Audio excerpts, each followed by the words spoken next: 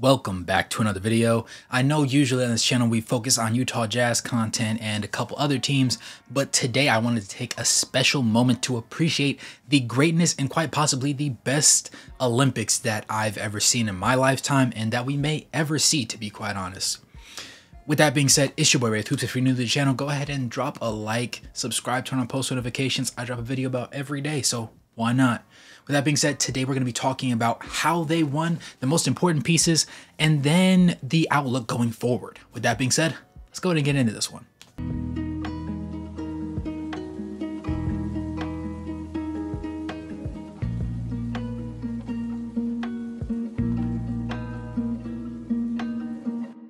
As we know, in the Olympics, the United States team, known as the Avengers, anointed by LeBron James and the rest of the cast, or I guess the media teams first and then them, took home the gold medal over France, interestingly enough. Actually, both the men's and women's teams took home gold against France, which is the first time that it's ever happened where two of the same country's teams face off against each other in the final. With that said, they played against Serbia and started out really rough. They got down early. They ended up locking some things in. I'm not really sure why certain things ended up playing out the way that they did as far as lineups went and matchups per se, but they got sorted out eventually, and with a couple strong runs and the assistance of Stephen Curry finally waking up along with LeBron James' consistency, and lastly, obviously, Kevin Durant, can't leave him out, being the clutch scorer that he is, where not only was he being a great scorer, but when you take away all the other responsibilities and tell him just to get a bucket, he's going to give you a bucket. And then defensively, something that a lot of people are finally starting to cue into is how rangy he actually was. It was one of the most impressive performances defensively I've ever seen him have in his career, just because the floor, obviously the three-point line is a lot closer to the rim.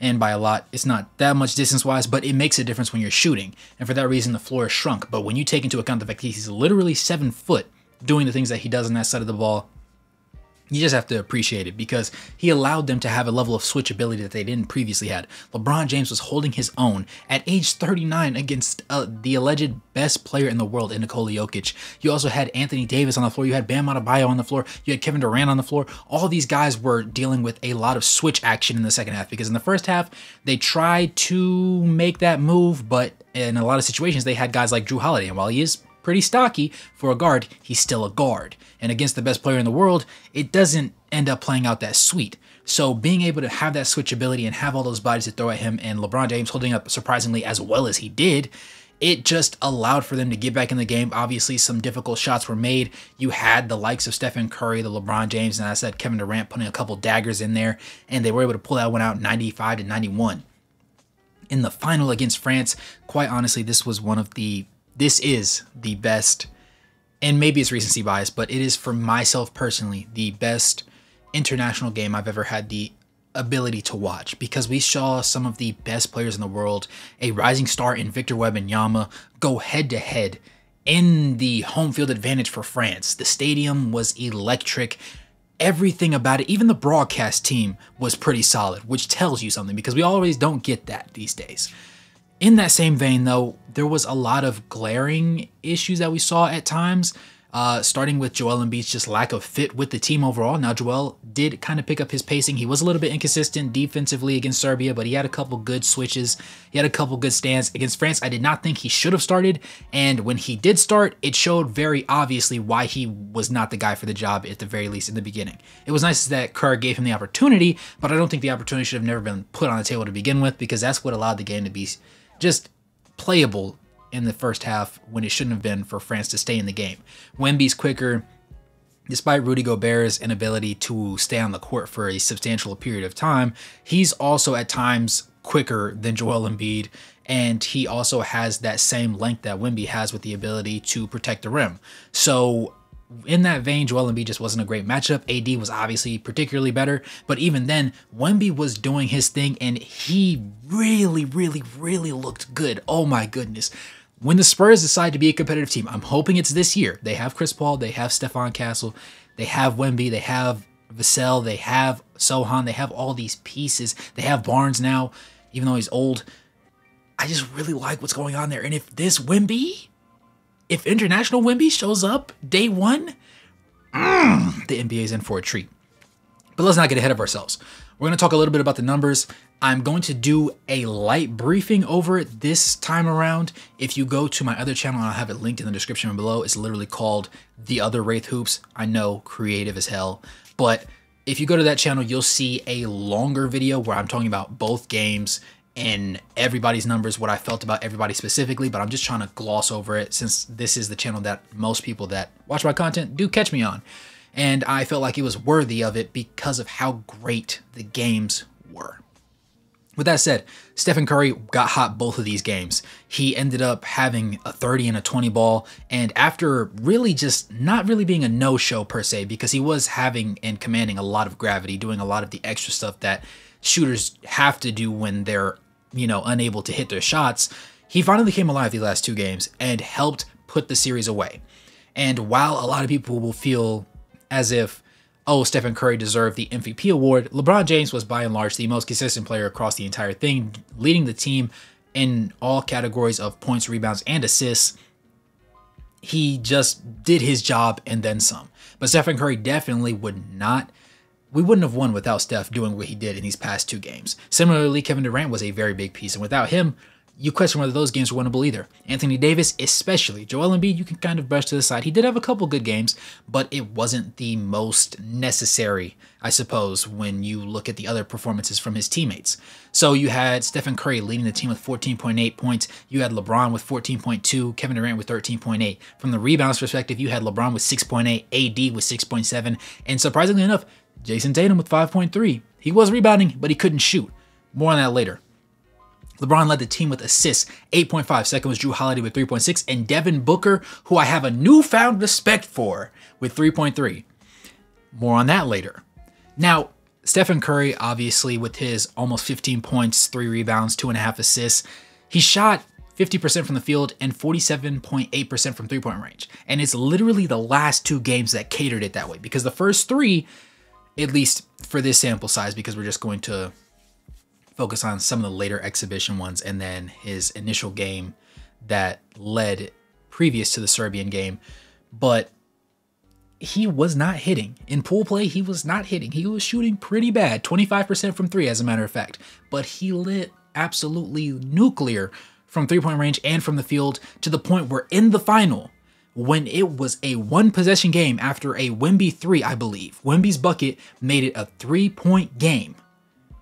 The U.S., correct me if I'm wrong, had 82. France had 79. And Curry said, no. U.S. might have had 81. 81 or 82. But either way, Curry rattles off 4 straight threes. The last dagger, sidestep off the left foot with Evan Fournier and Nick Batum doubling him. You've seen the graphic, I know you have, where Kevin Durant's over there at the top of the key and LeBron's on the left wing and they both have their hands up calling for the ball. Admittedly, Kevin Durant kept kicking the ball back to Curry because he was the high hand, but they're both wide open with their hands up just as an option. Curry sidestep off left leg, heave, it went in. And the game was over. And honestly, Curry would have ended the game on a 12-0 run, with the exception of eventually D-Book getting a go-ahead pass from LeBron for LeBron's final assist of the tournament, as he had a breakaway layup that ended up effectively closing everything out and making it a 11-point game to close out FIBA play. With that said, though, we have to appreciate Curry for what it was worth. He did his thing to the max. LeBron James, 14.2 points, 6.8 rebounds, 8.5 assists, led in 2 of those 3 categories. If not for Curry going absolutely nuclear in the last 2 games when we needed it most, LeBron would have led in all 3 categories.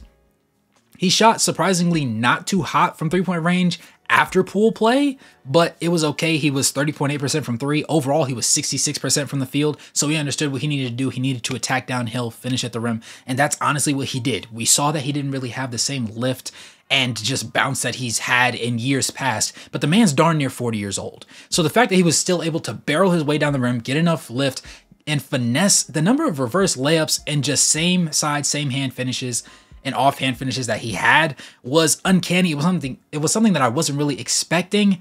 But he got it done. And that's what the greatest players in the world do at the end of the day. Kevin Durant, we learned, well, kind of learned, but understood that he is the best version of himself when you strip away all the extra responsibilities and tell him to go get a bucket. When you don't expect him to lead, when you don't expect him to do all these extra things, you don't require him to play the big. You don't require him to rebound. Admittedly, he did okay in both categories. He had 3.2 rebounds. He had 2.3 assists. If you tell him just to get a bucket, there were games where other teams would have LeBron James sub out, the floor general of the team. Mind you, sorry, by the way, I'm a LeBron James glazer at times, but he did have 4 turnovers. The shrinking of the floor did a lot to this man. I saw back-to-back turnovers in the final game, and I actually got concerned at one point. But shout out to Curry, because nobody's going to talk about it. Everybody's going to talk about how great Curry did, but nobody's going to talk about that 3 to 4 minute stint where LeBron turned the ball over like 3 times. Nevertheless, that's not what this is about. We're glazing him today. Anyways, Kevin Durant shot 51.9% from three-point range. He shot 54% from the field overall. He shot 93% from the free throw line. Almost 94%. It was 0.8. The man was hitting on all cylinders. At one point in this game against Serbia, Embiid tries to set him a screen. He waves off the screen. Embiid goes by. His defender goes by. He proceeds to slide left, snatch back to the middle, hit the midi. The man guarding him had no chance. He had no chance, and we knew it was coming. That was the thing. As soon as he waved off the screen, we knew it was time for Kevin M.F. Durant to go nuclear. And just like the storybooks and all the things did, all they predicted, all they foretold, he got the job done. Shout out to Kevin Durant. And the craziest thing that I think a lot of people are really enjoying about the Olympics, or did enjoy about the Olympics now that they've concluded and we have time to process, is the fact that we got to root for everybody. It now wasn't a thing of, oh, you're a Lakers fan, so you hate Steph Curry. Oh, you're salty about how Kevin Durant left OKC and joined the Warriors. It wasn't, oh, we're Devin Booker haters. It was, we're American. And, ooh, I love being American watching these games. I never felt more patriotic in my life, except when other teams were, other U.S. teams were playing. Except for, I'm not going to put him on blast. But needless to say, the NBA does house the world champions. Officially now, by the way. But Anthony Edwards was solid. The last 2 games were a little bit rocky for him. When you saw zone looks from Serbia specifically, and then even going forward, it showed that he was not the greatest at navigating them, because his jumper did eventually cool off. It wasn't the greatest, and he did cut down on the overall number of shots that he took. But he did have one really solid game that we needed out of him, getting, I believe, he had a 20 ball in that one, if memory serves me right. It was like 26 points. Definitely did what he needed to do when it was necessary. Defensively, he was off the charts per usual. He actually ended up with 1.3 steals per game. So that was tied with only LeBron James for the most on the team, and third behind them was actually Anthony Davis, ironically enough. So AD was very solid, but Anthony Edwards had 12.8 points, 2.8 rebounds, and 1.2 assists. He shot 48% from 3, 58% from the field, and we're not going to talk about the free throws because he had a very small sample size, but it was 58.3%. Okay, I love the energy that he had. I have a different outlook on AE than most people do. I believe that he's a couple years away from taking that next step. When he becomes a more competent playmaker for other people around him, he will be a genuine problem. We will be talking about one of the greatest shooting guards to play the game of basketball in the NBA ever. And I think he's going to be the face of the league at some point. And if not, at the very least, he will be the face of Team USA basketball each and every summer, because the guy can flat out play, and it's bar none. He's just literally him at times. And he was one of those big growth points. He needs to show a little bit more improvement, but I overall love what I saw from him. Just to skim through the rest of the guys who I was really impressed with, Devin Booker, y'all know I don't like the Suns. Y'all know the Suns fans don't like me, but I have to give Devin Booker credit where credit is due. He is a role player through and through. He is not necessarily the leader of a championship team, but my goodness, can he fit a freaking role. In a closing lineup with D-Book in there, I didn't see that coming. 11.7 points, 2.7 rebounds, 3.3 assists. The man shot 56.5% from three-point range, 56.8% from the field. He is the reason why Jason Tatum did not play. Because you're not playing JT over LeBron or Kevin Durant. So who does that leave? Anthony Edwards, who I already said shot 58% from the field, 48% from three-point range, and D-Book, who I just said 56, 56, 78. And played great defense. Like, when I tell you great defense, I mean picking up 94 feet, picking up from full court, half court, whatever it required, switching, calling out communications, just getting the job done in a way I've never seen him move before. And I really, really, really loved watching this version of D-Book. If he could translate this to the season, I might have to eat some words and be a little bit of a D-Book glazer, not gonna lie. Joel Embiid, 11.2 points, 3.8 rebounds, 1.4 assists. He shot 54.5% on limited three-point attempts and 56.8% from the field overall. He wasn't terrible, but the Team USA play style does not really suit him. He's a very strong jab step, try and draw a foul, baiting a little bit. He did learn his lesson a little bit later on as he realized they were not just going to give him calls like the NBA. He struggled a little bit, and I don't think that he should play for Team USA. I know he's been talking about going back to Cameroon, maybe playing for France, something else. I think that would be very beneficial for him because it can be a more him-centric type of system as opposed to him being a cog in the machine, because he does not really work out very well, and I don't think that he's going to work out very well going into this next season with Maxey, PG, and company alongside him, because I think this is a very big growth point. Hopefully he takes this information to push himself forward instead of going backwards, but really only time will tell, if I'm going to be quite honest with you. As I said, Anthony Davis was the better out of the two. He had 8.3 points, 6.7 rebounds, 2 assists. He shot 50% from three-point range on limited attempts and then 62.5% from the field. He also ended up putting together 1.2 steals and half a block. Correction, he had half a turnover and 1.5 blocks. He led the team in blocks. Yeah, Embiid had 1 per game though, so shout out Embiid for that. I really loved Anthony Davis. I loved the fit. I loved the fact that I could see AD, Bam Adebayo, Kevin Durant, LeBron James, Steph Curry, those guys all sharing the floor at different times. And I think it really sucks for KD and Devin Booker because they got so spoiled. They had Anthony Davis, Bam Adebayo. When Joel was having very good spurts of play, they had those 3 guys running their 5. And they're going to go into regular season and have Yusuf Nurkic for 82 games. And that sucks. But I digress. Jrue Holiday, very savvy veteran, 34 years of age, 7.6 points, 1.8 rebounds, 3.6 assists. He was there. He was out there. 50% from three-point range. He also was 55.6% from the field. He filled in a lot of gaps. He did a lot of hustle plays. He played hard-nosed defense. Jrue was everything that a glue player needed to be for this roster, similarly to one Derek White. Bam Adebayo, 6 points, 3.7 rebounds, 1.3 assists, shooting 33% from 3. There was a couple games where he hit some bangers from outside that arc. From the field, he was 53.3%. I expect him to take this into next season. If he can shoot, I know he can dribble. A lot of people don't recognize how well he can dribble. I know he can dribble. He just hasn't really had 3-pointers in his bag. So the fact that he was comfortable and expected to shoot these, especially from the corner, I think that that would be a big step forward for the Heat, even though they don't have a really overconfident or over-capable team this upcoming season. Derek White being the role player that he was, 3.8 points, 1.4 rebounds, 1.6 assists. He shot 30.8% from three-point range, 41.2% from the field. Not overall great offensively. Defensively, though, he was every bit of a hustle player that he needed to be. Fighting over screens, closing out, switching between 3 and 4 people in a possession. He was as hard-nosed as they come, and honestly, him and Jrue Holiday were a very deserving duo, I will say. Tyrese Halliburton, again, didn't play that many minutes, or in that many games, honestly, but 2.7 points, 0.7 assists. He was 50% from three-point range, 60% from the field. He was okay. Apparently, he had a minor leg injury that limited his time. I don't know how true that is, but that's what they're saying. He got an MRI for it and everything.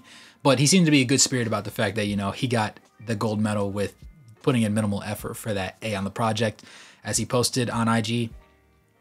But I think Tyrese Halliburton just didn't really fit things too great, just considering how he doesn't really fit defensively. I'm not going to call him a cone, but he doesn't really have the girth and build to stand up with a lot of guys that is necessary. But he will eventually get better as time goes on, I personally believe. Looking at towards the elephant in the room, we have Jason Tatum, 5.3 points, 5.3 rebounds, 1.5 assists. He shot 0% from three-point range and 38.1% from the field. The reason why JT didn't play, defensively, he was competent, right? Rebounding-wise, he was obviously competent, right? He was third on the team. He couldn't shoot worth a lick.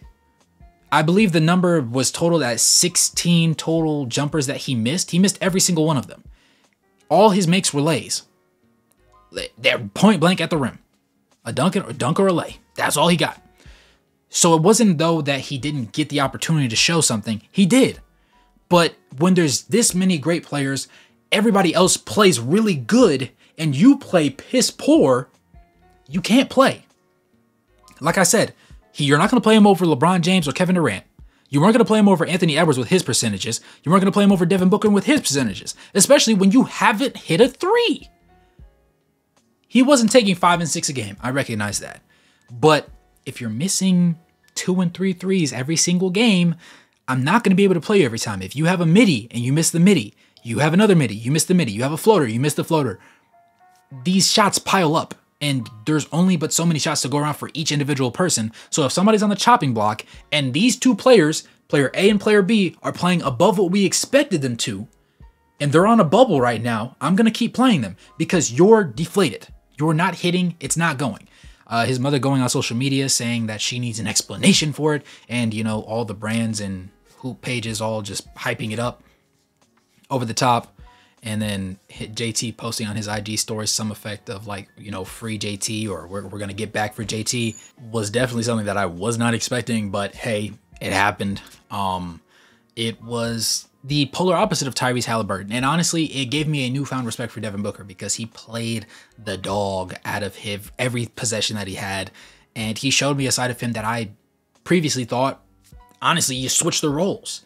I thought Jason Tatum was the alpha and Devin Booker was going to get left to the wayside because I'm not going to say I'm a Devin Booker hater, but I'm a little bit of a Devin Booker hater up until watching these games because D-Book was over the top, just flat out one of the best role players on the roster. It's hard to be a really good guy and be that guy on your respective team and then come out and say, yeah, I'll come out here and do the dirty work. Yeah, I'll come out here and dive for a loose ball. Yeah, I'm going to spot up in the corner. I'm going to play hard-nosed defense. I'm going to go right over here to this left corner and I'll stand there ready for the kick out.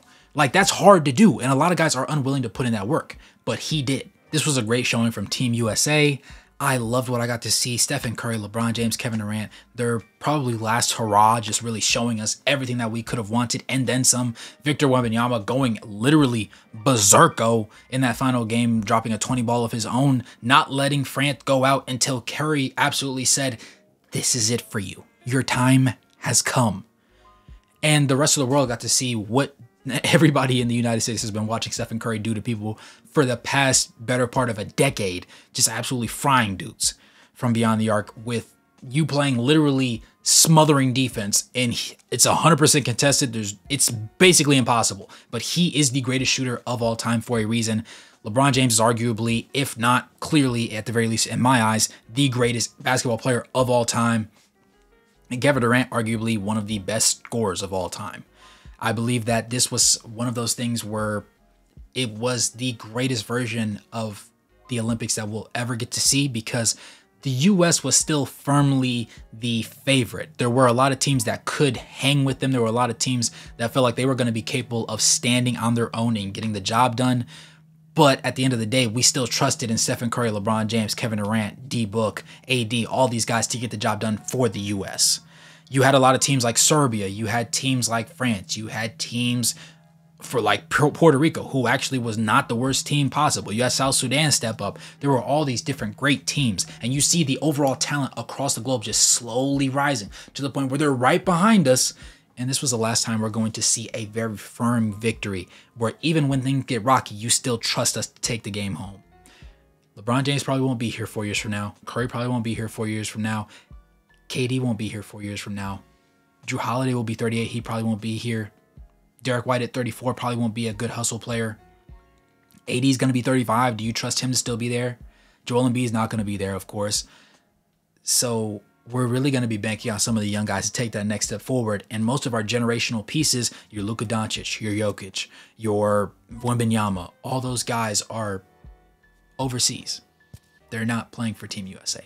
So it'd be interesting to see how the league progresses going forward. I'm looking interestingly to see how Anthony Edwards develops, hoping to see a couple guys like your Chet Holmgrens, maybe depending on how Cooper Flagg develops himself as well, and Ace Bailey's. There's a couple other guys in this upcoming draft class that I think will have a couple years to figure themselves out. And if they are genuinely those type of generational talents, they'll be able to step up and throw their name in the hat as well.